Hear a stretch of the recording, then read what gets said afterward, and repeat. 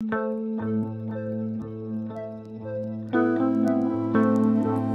Namaha and welcome back. Now, in our previous segments, we've been looking at this very useful and very common form, the past passive participle, dikta or bhute kridanta in Sanskrit.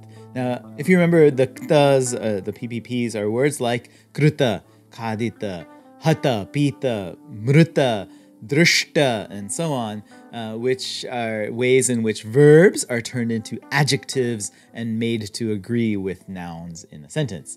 This allows you to create appositional sentences, right, where the participle now functions as what we call a predicate adjective.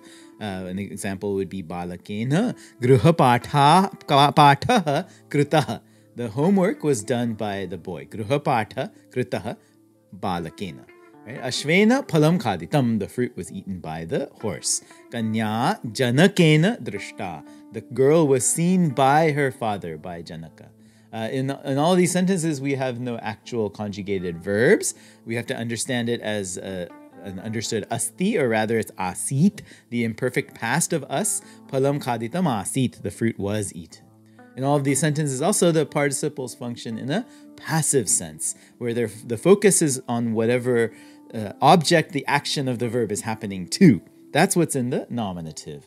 There's going to be exceptions, of course, like in the intransitive PPPs or PPPs for verbs of motion, like gata. In both of those, in fact, the PPPs do get used in an active sense and go with the agent. But generally speaking, the PPPs are used, as the name suggests, in a passive construction.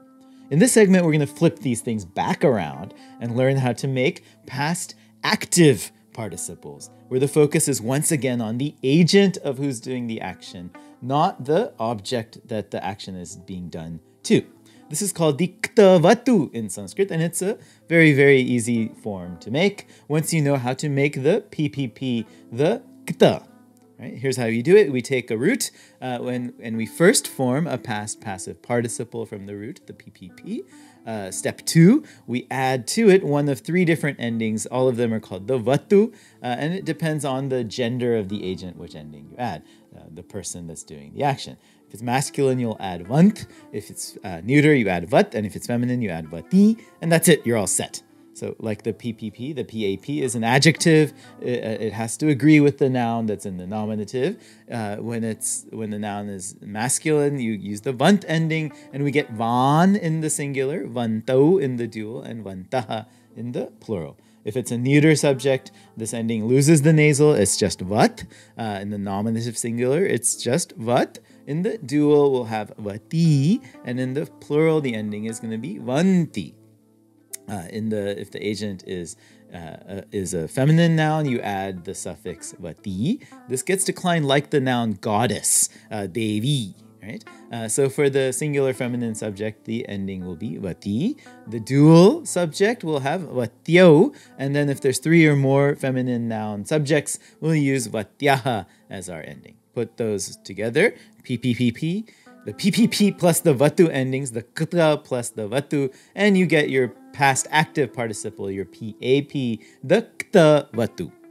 So for the verb kru, to do or make, first you form the PPP kruta, then let's say if you have a monkey who made a sound, vanaraha shabdam, then you use the masculine form of the PAP, vanaraha shabdam kruta van, the monkey made a sound, shabdam. If there's 2 monkeys, manaro shabdam krutavantau, the 2 monkeys made a sound. If it's 3 or more monkeys, vanaraha shabdam krutavantaha, the 3 or more monkeys made a sound.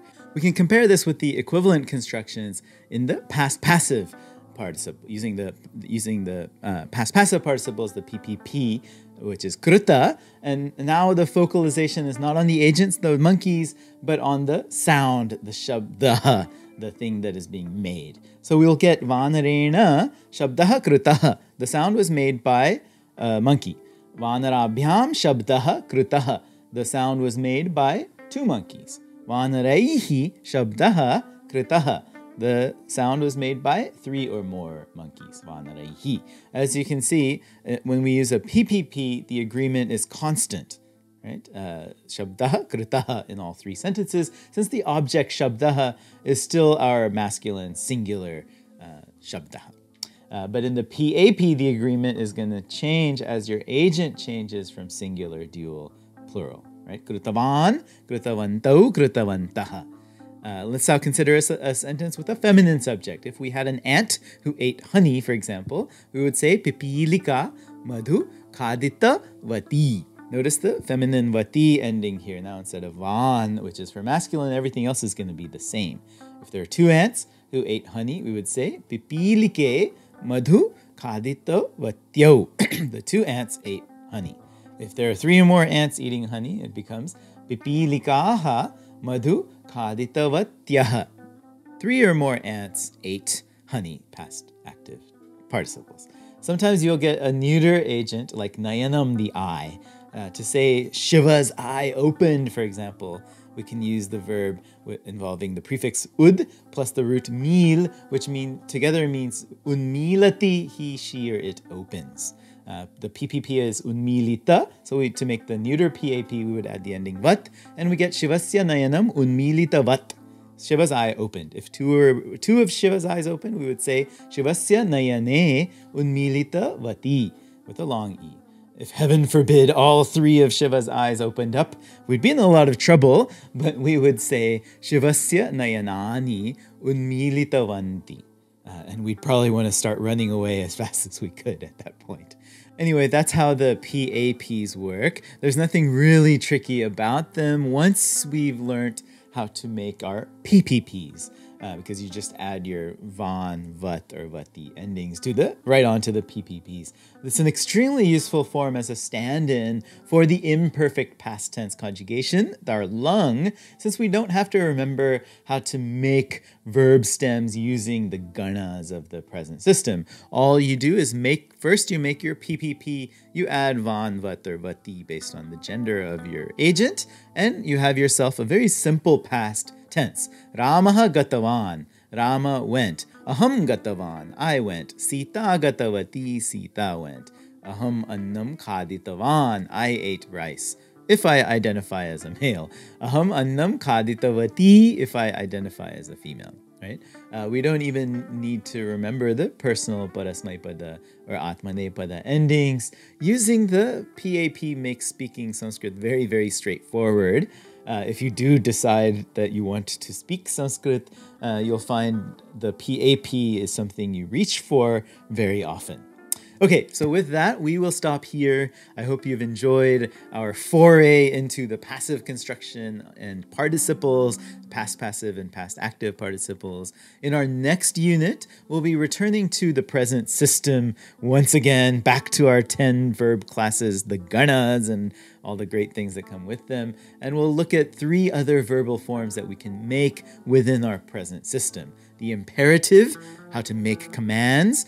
The optative, how to give injunctions or suggestions, what to express what may be, and the present participle, saying how something is happening while something else is going on. So, till then, thank you for watching. See you next time. Punarmilamaha. Dhanyawadaha.